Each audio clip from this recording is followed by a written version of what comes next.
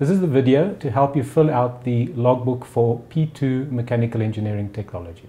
This is the filling in of the P2 logbook. So obviously you've completed your P1 and by now you're familiar with how to fill in a UJ Mechanical Technology logbook. You'll notice here at the top section you have to fill in your details again. In the middle section here you have to fill in your employer's details. At the bottom again you've got some important instructions. Please read them and make sure that you follow them. This is the page that's got my contact information. You'll note my email address. Please make sure that you correspond with me by email. The index page to find your way through the logbook. Again, page 4. You will need to fill page 4 in again and send it to me. Just a recap. You need to fill in your details at the top here. The start date and end date of your P2, very important. The name of the company and the physical address of where you're doing your training. Again, please do not fill in a PO box number. I cannot find you with a PO box. And then very importantly, the details of either the supervisor, mentor, or training officer in this bottom section. Please fill this in, scan it, and email it back to me. I need this within 2 weeks. Procedures like before, you've seen these before, they're on the notice board and they've been handed out and discussed in the classroom. We're now on page 6. This details the guidelines. There are guidelines for the student as well as guidelines for the employer. Of note, on the third paragraph, you'll note that it states that employer is required to offer a minimum of 60% of the requirements. That percentage was 80%. I'll explain to you why. We are now on page 8. The minimum requirements for P2 are described in 2 different places in the logbook. Page 8 and page 9 detail this for you. Please read it and allow your employer to read it as well. We are now on page 10. The documentation requirements. As before for P1, you will need to fill in training reports, summary data sheets, and executive summaries. But in addition, there will be a project report that you will have to complete. We'll discuss this towards the end. On page 11, you'll find the second place where the requirements are described.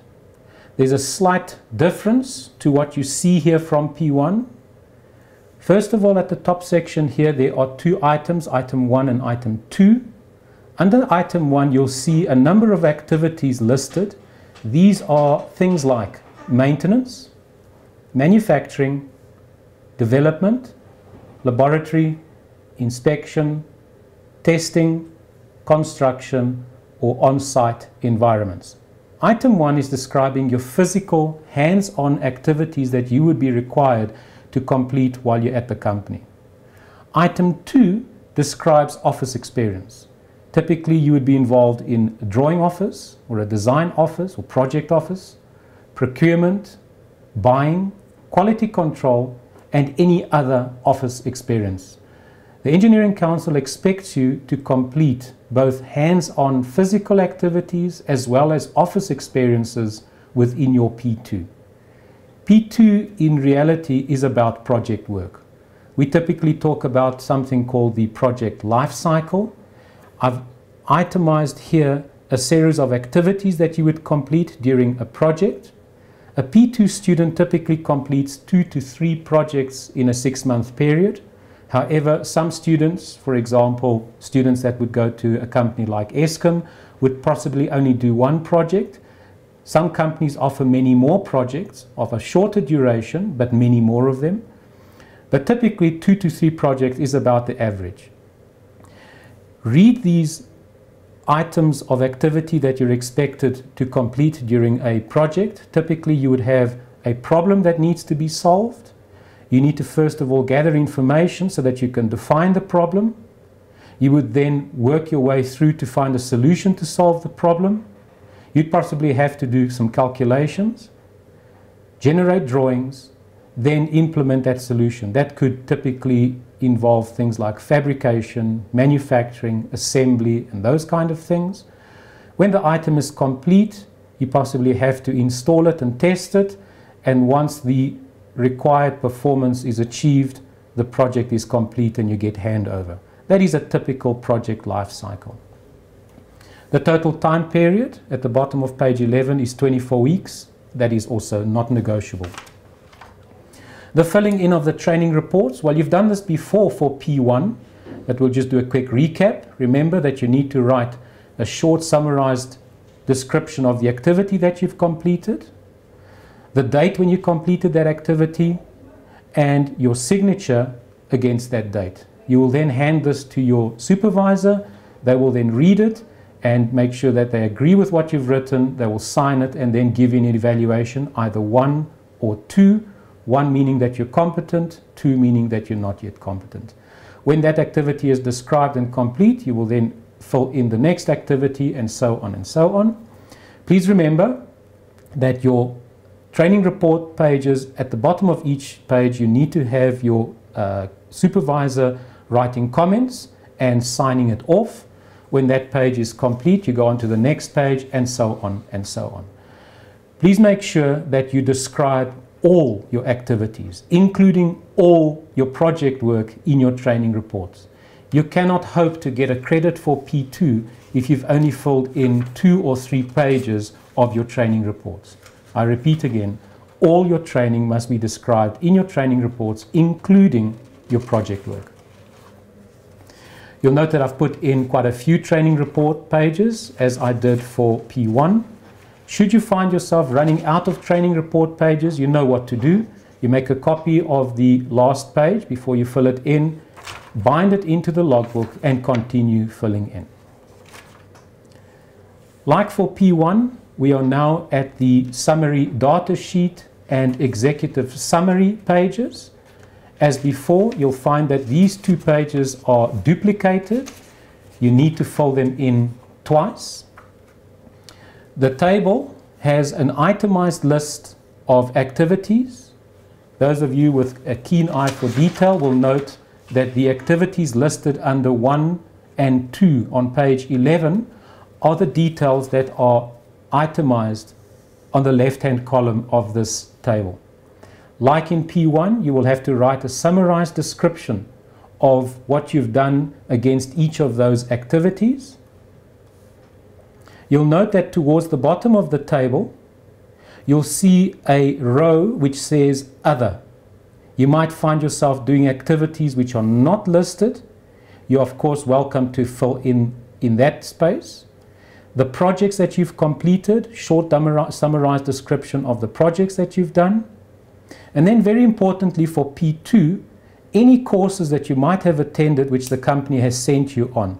Typically students at P2 find themselves getting involved in computer programming type courses, finite element analysis type courses, any courses which are relevant to the company and they wish you to do, you can detail in that space provided. Again, the second last column has the number of weeks that you've spent against each of those activities. Fill those in, sign your entries. At the bottom of the table, the total of number of weeks should be 24 weeks. Sign that. When the table is complete, let your supervisor read it, review it, and if they agree, then sign it off. Again, this is your training report summary. It's your report card. The 60% of the requirements applies to these activities. Should there be any activities that you have completed in place of some of these activities, you're welcome to fill them in under the space Other. You need to fill this table in twice. The executive summary, this again is the final sign-off of the logbook. Please make sure that you've got your details at the top here and that you sign it. Give it to your training officer or the person responsible for training at your company. Ask them to give you an evaluation, competent or not yet. You know what they're looking for, work ethic, attitude, training. Who have you been as an employee at the company? You want them to find you competent. The person must then fill in some comments. It's compulsory, like in P1. Their details at the bottom here, and very importantly, the company stamp. This page needs to be filled in and signed twice. Now, we are now turning to page 30. And page 30 has got guidelines for the P2 project report. The Engineering Council expects you to fill out a project report for any one of the projects that you completed. My advice to students is use the project that you enjoyed the most, the project where you got your best development, the project where you contributed your best contribution. Use that one as the project report. I've compiled this guideline to create some uniformity amongst the projects that I receive from students. You'll note that first of all, I asked you to give me a title page and then an index page. Please remember that this project report needs to be typed and needs to be bound in a similar way, but separately from the logbook. The first chapter in your project report is company background. There's a description here of what it is that I need from you in terms of company background. If you turn back to page 11, you'll see 3 items listed at the bottom here. Those 3 items listed are the details that I need for that section of the project. The first item is the organizational structure, or in other words, the organogram of the company. Who's in charge? Who are the managers? Where are you in this organizational structure or organogram? The next section that I need is a plant, workshop, or office layout. What I need from you there is an aerial view, an aerial photograph, or a plan of the facility where you did your training. The third item is the plant, workshop, or office operation. Give me a written description of how that environment functions. For example, if it's a factory, you have raw materials which are coming in. Those raw materials get processed. There's machining. There's all sorts of things taking place. Give me a description of how that facility functions. Let's go back to page 30. So once you've completed that first chapter, the company background, you're now writing for me a problem definition. This project was solving a problem. Can you define what that problem was? The next section is a solution description. Describe to me how this project was going to solve this problem. What was the solution that was formulated?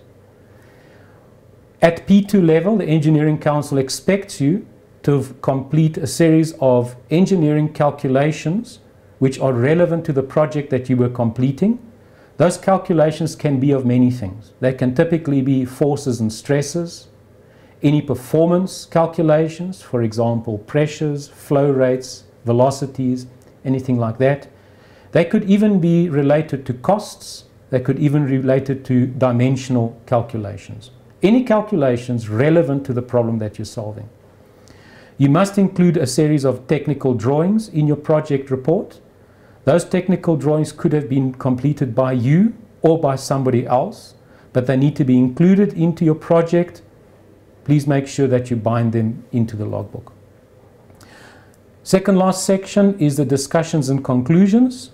Now typically here, what I'm expecting you to report on, what is the situation before, during, and after the project? So typically, what led to the requirement of this project being completed?